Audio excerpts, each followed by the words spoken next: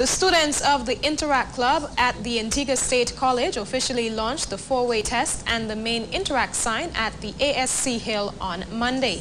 More in this report.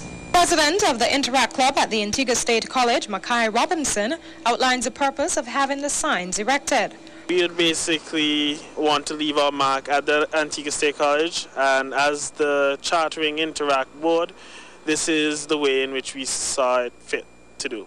So we basically implemented our signs. Robinson also speaks of the Rotary four-way test. The Rotary four-way test is basically the principles that guides a Rotarian, and as the Interact Club is a subsidiary of Rotary, we are also guided by these principles.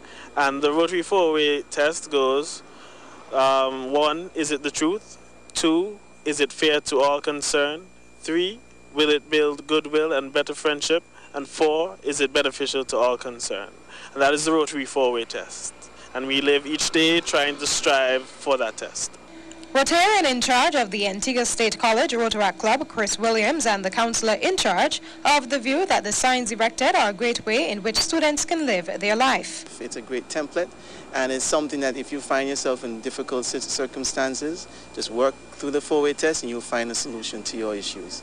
It's also a great principles to live your life by.